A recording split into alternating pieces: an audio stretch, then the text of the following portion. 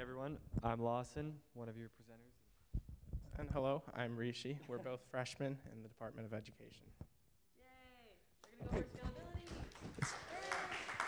scalability. Yay! So before we get started, so today is our last lecture, so that means don't come by next week. No one will be here. We had some people do that in the past.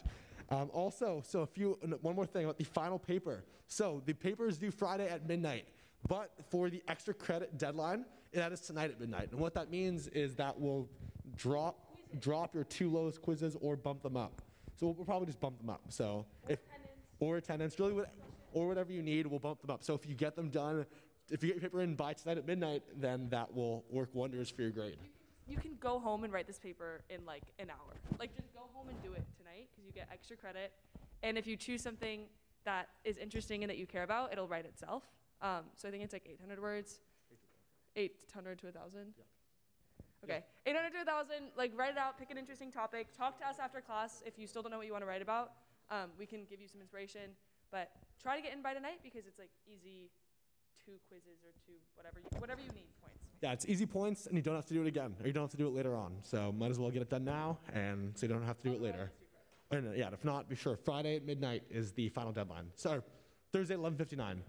Oh, really? I mean Friday 11:59, Friday night. So.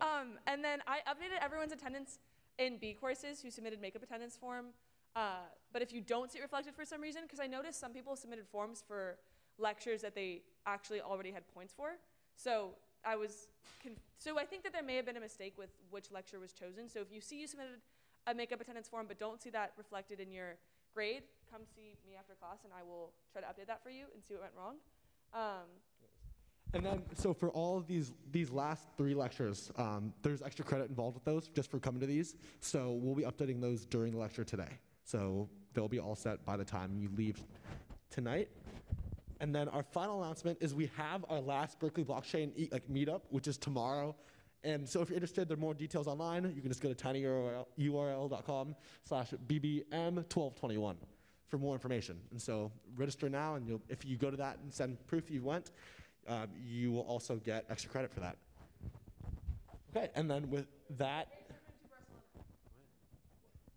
We're not teaching the decal next semester. We're studying abroad in Barcelona. So if you want to come visit us, come to Barcelona in spring break next semester. I added that.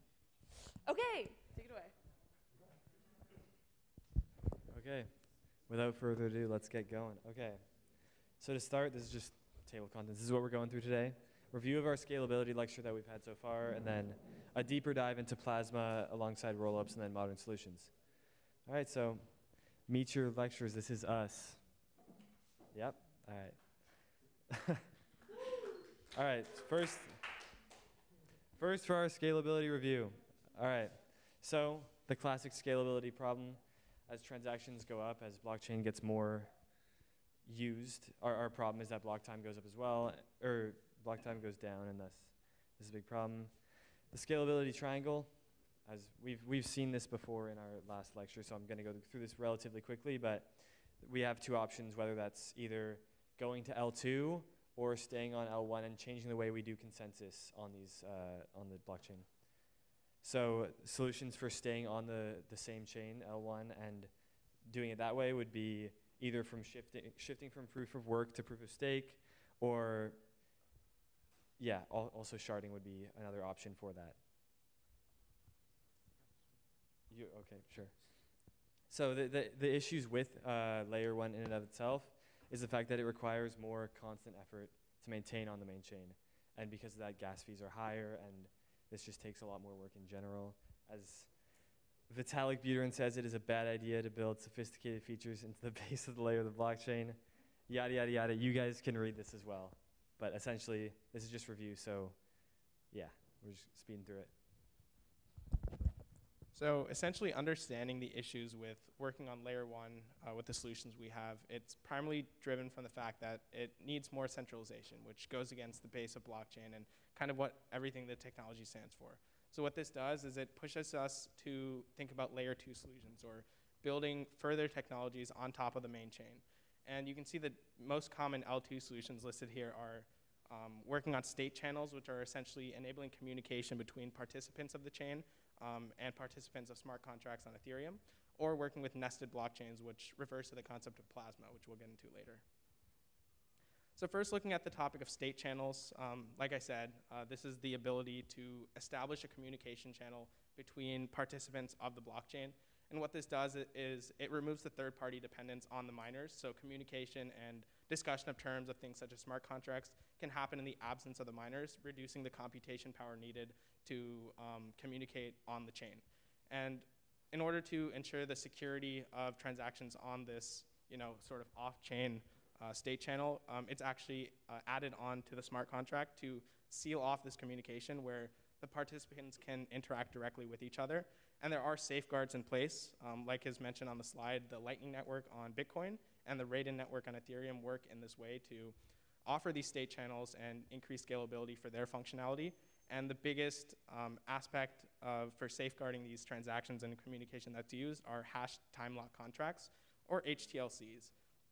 So getting into what exactly those are and how they work, essentially, in layman's term, it allows the recipients of transactions to acknowledge that they have received payments, and in order to do so, they're required to submit a cryptographic proof within a specific time frame that's set in the terms of the contract.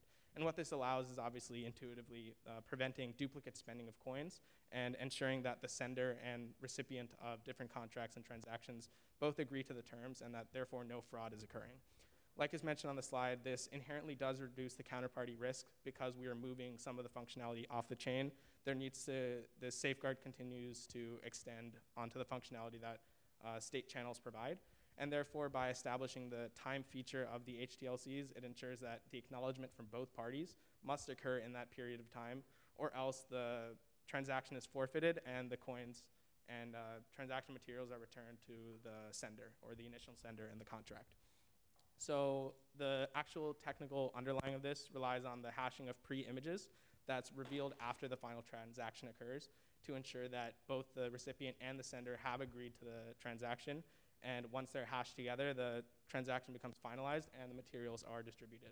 So like I said, it's programmed on that termination date, and that's what ensures the security of these contracts.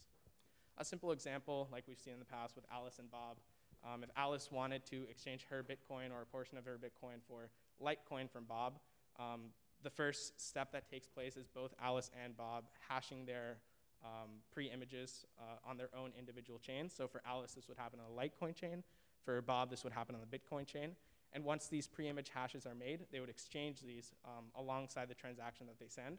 And once Alice receives Bob's transaction, Bob receives Alice's transaction, these pre-images are used to verify that both materials were received from both sides of the party, and the HTLC is then satisfied, the time lock is released, and the verification occurs, therefore releasing the materials that were transacted. The next step after state channels, which was our first layer 2 solution, is the concept of nested blockchains. And the biggest use case we'll look in this situation is the topic of plasma, which is being developed by OmiseGo. It's been existent for a couple of years. It was kind of a larger topic of interest a couple of years ago. However, we think it's very useful to learn about it because plasma is providing the foundation for many other layer 2 solutions that can be built upon this concept of nested blockchains. And the biggest benefit we see from applying nested blockchains is simply the fact that we're able to offload computational power from the main chain. And like we saw in the first diagram, when you offload the computational power from the blockchain, you then don't have to choose between the trade-off of increasing block size and decreasing the block time. So by delegating the computational power to what we know as child chains from the parent chain like Bitcoin or Ethereum, this reduces the load of transactions that need to occur on the main chain itself and inherently makes the main chain more scalable. So that was pretty hefty. Do any of you guys have any questions about the general concept of state channels or nested blockchains? Okay, cool. So now we'd just like to dive a little bit deeper into the topic of plasma. Like I mentioned, one of the headline use cases of nested blockchains. So to start with just the basics of what plasma is, we start looking at the concept of Ethereum, understanding how that has progressed the scalability of blockchain overall because it has boosted the scalability with the increase in use cases available with the smart contract capabilities. However, like we saw from the quote of Ethereum's founder, there still demands a lot of on-chain infrastructure alterations in order to boost the scalability. And this requires a lot of resources to be inputted into the functionality, and again, feeds back into that scalability issue. What Plasma does is it omits all this unnecessary data from the root chain or the main chain and disperses it into the infinite number of child chains, as we'll get into a little bit later. And this handles all of the smart contract capabilities and returns the completed transactions to the main blockchain. So the inherent security of blockchain technology is still preserved since the final transactions are being pushed back onto the main chain. However, all of the processing and communication through things such as state channels occurs in these child chains and therefore doesn't burden the scalability capabilities of the main chain.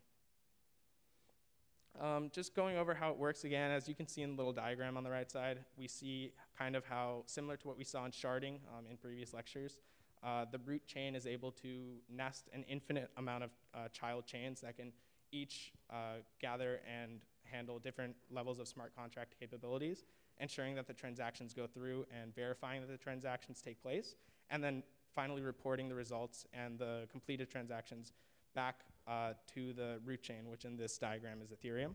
So like is mentioned on the slide, the architecture allows there to be an infinite number of child chains, which makes Plasma and the concept that Plasma is built on top of very powerful, since we're able to essentially shard the capabilities and requirements of the transactions that need to take place into an infinite amount of individual chains, feeding back into that scalability triangle where we reduce the amount of computational power that's needed and therefore increase the speed and efficiency of the transactions themselves. Thinking about an important concept of blockchain again, we always come back to the topic of security, understanding how, even with these child chains and branching off the information into different subchains, how we can ensure that the data and transactions are secure. And the feature that allows this is known as proof of frauds, which ensures a channel of exchangeability between the layer 1, the main chain, or the layer 2 solutions, which are the child chains of Plasma. Each individual child chain itself has its own validation mechanisms with its own fraud proofs. And what this allows is that users who are currently working on child chains can report directly to the main chain to identify rogue nodes and protect their funds. So this allows a very efficient way for fraud to be reported and for users and participants of contracts to back out and preserve their resources and coins without having to go through the entire chain back up through the children to the parent. They have a direct relationship and channel of communication to the main chain itself. And just a little bit more technically into the fraud detection, when a party is trying to exit after a transaction occurs, there's a wait time to ensure that the verification can occur from both parties. And both parties must confirm the outputs based on the UTXO model that requests the withdrawal. So what this means is that each participant in a smart contract needs to submit proofs to be confirmed of whether or not the funds were received. And there's also a sub-check to see if the funds were already spent. And what this allows is for the chain to deter and prevent any duplicate spending, which would obviously be a big issue in the case of transactions.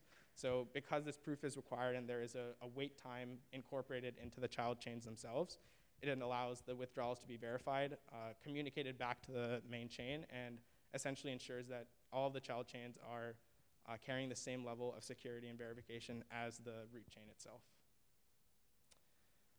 It's always important to understand the drawbacks of the technology that we implement. None of these solutions come with perfect capabilities and efficiency. In the case of Plasma, there are many different variants of Plasma. As you can see on the slide, there are different strains such as Plasma MVP, which is vulnerable to a lot of network congestion, similar to a lot of L1 solutions that we see. And there's also Plasma Cash, which relates to NFT trading. And this requires, obviously, a very heavy dependence on the history of NFTs to understand who traded these NFTs and where they're going to. So there are some drawbacks to Plasma that prevent us to reaching the ideal level of scalability that we want to make blockchain kind of an everyday thing and integrate it into a lot of our other financial models. And if any of you are interested in the different strains of Plasma that I mentioned, there's some information on the screen right now. You can find these online by looking up the titles of Plasma MVP or Cash or Debit. They're essentially different applications of the Plasma chain and network and the different situations and use cases that they're applied in. and building off of that, kind of the data structures they use, the efficiency that comes with them, and how feasible they are to be applied in different situations if you are ever developing or building functionality on the blockchain. So just to conclude, Plasma is something that is becoming a little bit more obsolete in the present day. Like I mentioned, it was a lot bigger and a lot more, garnered a lot more attention a couple of years ago. However, it's very important that we understand the precedents that it brought, because a lot of future L2 solutions build on this concept of sharding the information from the main chain onto subchains and executing them independently of the main chain's computational power, and then reporting the final transactions back onto the main chain. So any questions about Plasma? Okay, cool. All right, next up, we are talking about Rollups, which is another L2 solution. So first of all, what is a rollup? That's it. Any questions? Okay, anyway. So what is a rollup? It's a layer 2 solution where essentially we can perform transactions outside of layer 1, and then from there subsequently post this transaction data onto L1 in a way that we can group transactions together and thus lower gas fees for individual person. So by posting a transaction onto layer 1, this is essentially, the transaction data is still secured on the main chain. However, in fact, we can do this without having to simply post our transaction in and of itself and thus pay higher gas fees. Essentially, this is the process in which how this would perform. But so in doing that, there are different types of rollups that can occur and that we can use in order to have a successful rollup. One being optimistic and one being ZK. The difference being that they take different paths in securing transaction data and posting different types of data to the actual main chain. So as you can see in the steps, the optimistic rollups would secure off-chain transactions and verify their validity through sequencers, and in turn post an optimistic solution to this, or optimistic set of transactions to the blockchain, whereas ZK rollups would take a different approach in compiling a cryptographic proof and then proceed to post this on L1. And so we'll go into more detail on these right now. So firstly, we'll address optimistic rollups. So to begin, optimistic rollups are created as smart contracts on Ethereum, which house the data of off-chain essentially an off-chain blockchain, where what a rollup would be doing and an update to the rollup would be this process right here, which is essentially a user would send a deploy transaction, and with this they would send that to an aggregator, where this aggregator would in turn deploy this transaction alongside other ones in a new smart contract, where essentially they would include, as noted above, the new state root, and they would create this transaction on the Ethereum chain, which contains the state root calculated as well. So the reason and then the name of optimistic comes from the fact that in creating this rollup, they post the transaction data to the main chain. However, they don't actually vet it in any way, or they don't do a hard vet of the data. And so essentially there's two ways this can go. We either compile a bunch of transactions which are good and truthful and not malicious in any way, and that is the good path noted above here, which would be essentially that they're just posted to the chain and there's no extra computation or dispute period that is needed to occur to actually secure the valid transactions. But then in the other case, which would take a lot more work and a lot more time, essentially some node would have posted a invalid transaction, and from that someone would notice and flag that transaction as something that's invalid and that shouldn't be compiled into the rollup onto the main chain. And so with this, that would lead to a dispute period where all the transactions in the rollup are then vetted, and we see which ones are actually valid and which ones are not. And then from there, valid ones or invalid ones are thus taken out, and we get the proper rollup. But this requires a lot more computation, as a fraud proof needs to be run, and also it takes a lot more time because you have a dispute period in which people have to have time to actually check and see if the valid transactions are included and the invalid ones are not. And so the good path is obviously good, and the bad path is not as good. So we're not as happy about that. So just going further into the bad path in and of itself, the bad path is what inherently makes the optimistic rollups have dispute periods. Without a dispute period, simply a rollup including an invalid transaction could be instantly posted to the chain. And with no dispute period, the L1 would make that instantly immutable, and you can't change what had just previously happened. So in that, you need to have a dispute period where nodes can see these transactions and notice if there are any invalid ones in them. And from there, it would be noted, and you go through the whole process of like finding the invalid transactions and weeding them out. So this makes optimistic rollups inherently slower than the other rollup which we will be talking about, which is ZK rollups. But yeah, this is just one drawback. So yes. And then secondly, we'll go on to ZK rollups. So ZK rollups they get their name ZK from the idea of a zero knowledge proof. So essentially what a zero knowledge proof is a way for one party to prove that they have some sort of information to another party without actually disclosing that information to the party. So that's the entire concept of a zero knowledge proof. So as like a more contextual example to see how this would work, this is like a classic one. Essentially, the girl in this case enters the cave, and they both know that there's this secret door at the back of the cave. And so the girl goes to the back of the cave one way or the other, and then the guy enters the cave and tells her to come out one way or the other. So the girl can only come out the way the guy described if she has the secret key to the door, and thus can pick which way she goes. And if she doesn't, then she'll always be trapped on one side of the cave and not the other. So in this way, because she can continuously come out the proper path, she can prove to the guy that she actually has the key to the door and isn't just continuously guessing the correct side to be on from the start. So this is a contextualization of the idea of a zero knowledge proof. It's that you can prove information without actually disclosing that information to the verifier. So then a ZK snark is the next step of that. This is how this idea of a zero knowledge proof is created in code and in blockchain. So it's this process of first a validity function is created using basic equations. From there, that's taken into a rank 1 constraint system where these equations are essentially then translated into a large, like, complex polynomial. And these polynomials, essentially, they're created in the sense that if a polynomial fails at one point in it, it fails at all points, like, for example, like the solutions to a polynomial. So in this, you can kind of have this massively large complex polynomial that can kind of verify the truth of a statement or not, or the truth of transactions. And you can only need to check in certain spots, which can be completely randomized, to actually verify that the entirety of the polynomial is correct without actually seeing the entire polynomial. So it's kind of, in that way, you can only look at a small bit of the information to verify the entirety of the information. And from there, it's this idea of a zero knowledge evaluation where the verifier doesn't have to see all the information. But this is just the higher level analysis of what a ZK snark is and being created.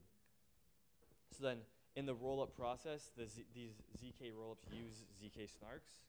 And so in that, there are two parties in a ZK rollup. There are transactors, which are those who actually transact and create their transfers and broadcast this to the transfer network. And then there are relayers, which essentially gather in a large amount of transactions, and from that they create a rollup.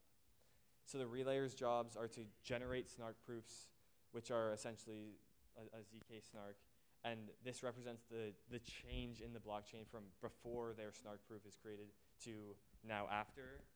And from that, it's essentially like a snapshot of what has changed, and it reports only the changes in a verifiable hash to the mainnet.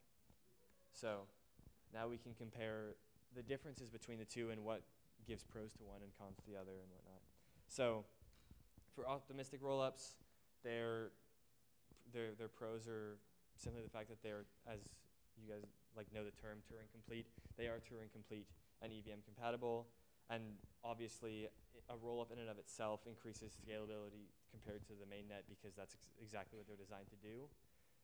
So they increase scalability, and also all of their data is available on chain. That's the one key difference, or not the one, but a key difference between ZK rollups and optimistic rollups is that ZK rollups only post their cryptographic hash to the mainnet, and simply with that, if that hash works, you know that all the subsequent data that is contained within that hash is correct.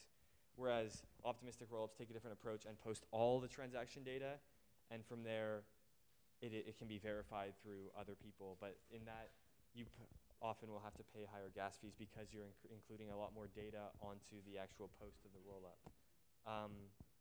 As for cons, they're more limited in certain ways compared to Plasma and ZK rollups. To work, they have to basically trust that there's an honest majority of validators and that there's aggregators working at certain times. Essentially, it's just the concept of the fact that they have to have decentralized trust. And yeah, these ones are less so important. Mainly the other key takeaway is the fact that there are long wait times because of the fact that you have to have this dispute period for optimistic rollups, where you wait to see if someone has actually noticed an invalid transaction in the dispute period. As for ZK rollups, their pros are that there are reduced fees per transfer, because this is another point of rollups. And that it's often faster, or it is faster quite often than ZK or optimistic rollups in Plasma, primarily because there isn't this dispute period. It is simply a hash that gets posted directly to the mainnet, and from there it is posted and it's done at that point, which is nice.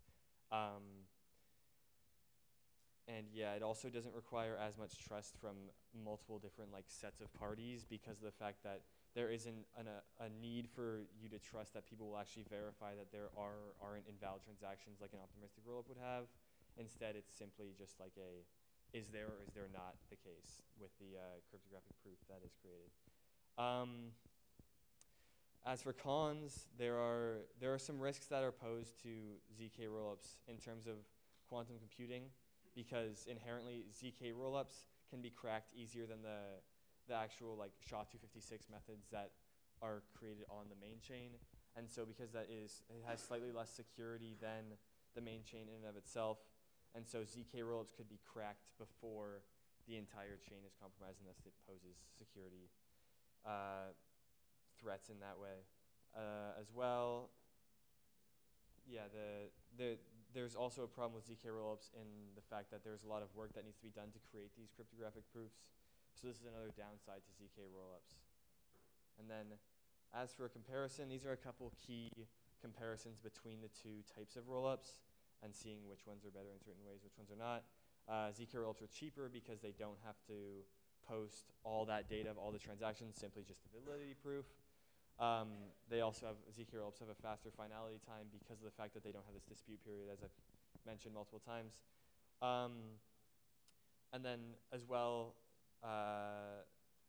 often, again, another plus for optimistic rollups would be the fact that they don't have as much computational power needed to create this cryptographic hash, because instead they put this onus on trust in the community, or trust in the other parties to verify whether or not the transactions are valid when they post a massive list of transactions to the main chain in optimistic rollups, whereas ZK rollups have to trust the fact that they have to do a lot of computation to create a hash. So it's like a trade-off of ZK rollups have much more intense computation in creating their rollup, whereas optimistic rollups forego this, but they trust a community of people much more to notice invalid transactions themselves.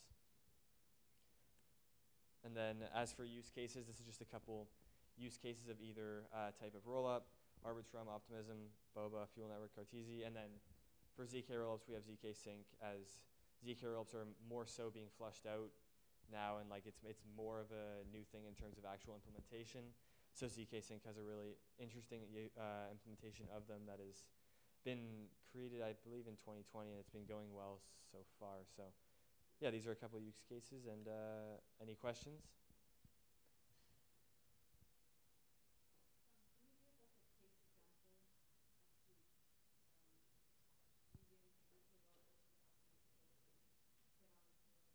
the situation? Well, I think a good example of when to use an optimistic rollup over a ZK rollup would be in more lower level transactions, because often the computation needed to create a ZK rollup is quite high, and thus for quote unquote more meaningless transactions that are lower summed, I guess it could be more important to, or I guess it could be it's less valuable to spend such an intense amount of computation on creating a rollup of smaller transactions like that. But yeah, that could be one compare and contrast version of when to use one versus the other. Essentially, there are two different modes of doing the same thing. So both of them are created to increase scalability, increase the ability for people to kind of transact at a faster rate. So they are not interchangeable, but in a consumer's eyes, quite often interchangeable.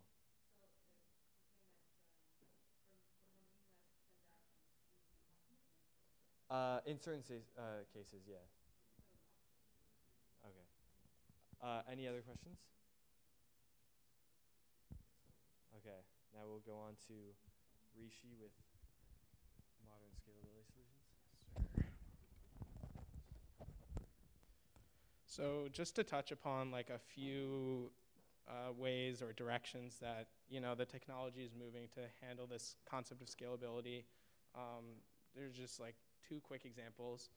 This is very important because scalability is kind of the biggest roadblock for blockchain to be more integrated into everyday life and everyday functions. So to start with one of the more base level modern solutions, we simply have Ethereum 2.0. When Ethereum was first made, like I mentioned, it obviously expanded blockchain's capability in general because of the smart contracts, expanding the use cases and enabling more complex usages and procedures to be put onto the chain. The main issue that the community saw was the halting problem. We covered this in an earlier lecture in this class, and the solution to this was implementing gas to prevent those infinite loops that could clog up the network by capping the computational power of individuals using the chain. And looking more towards the future with Ethereum 2.0, the biggest element or asset that it has is the shard chain concept, where, like I mentioned with Plasma, with child chains reporting back to the main chain, shard chains essentially follow a similar structure, branching off the computational power into subchains where functions and procedures can run in parallel rather than a singular miner or a singular group of miners moving linearly. So that's something that boosts the scalability and can be expanded on in the future, applying that into different projects and scenarios. And then another interesting solution and company that's working in this space is Algorand, which uses the pure proof of stake consensus mechanism. And it's something where actors such as known as selected verifiers are chosen by the Byzantine agreement. And this is interesting because the computation that each individual involved in the program or contract has to do is always constant, and it's always generating and verifying signatures. So because this cost is not dependent on the number of users of each block or the size of the block, it's something that obviously inherently scales with the size and amount of computational power. And what they found is that when you increase the computational power utilized through Algorand, the performance of the system altogether increases with a direct relationship because of the constant costs that each individual on the program incur. So this is something that's exciting because it claims to solve that trilemma, or at least draw a better compromise between the 3 points of that triangle we showed at the beginning. And it's something that if you're very interested in the space, you should keep an eye on into how it develops and how other future solutions build upon the concepts and information that they were able to uncover here. So that was our presentation about scalability. Thank you so much for listening.